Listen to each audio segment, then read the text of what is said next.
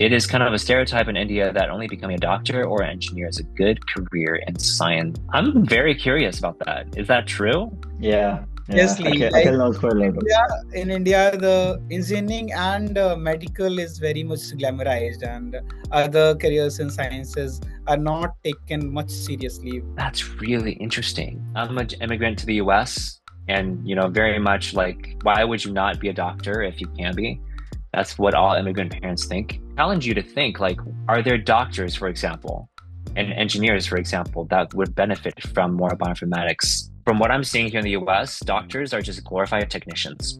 They actually don't know that much. There are some doctors that I met who code and can analyze their own data, and that becomes their special power. Does bioinformatics not give you an edge to become a doctor in India and open up more doors for you? As long as there are diseases and illness in the world, you're going to need bioinformatics. They all get cancer, which is why I have a job.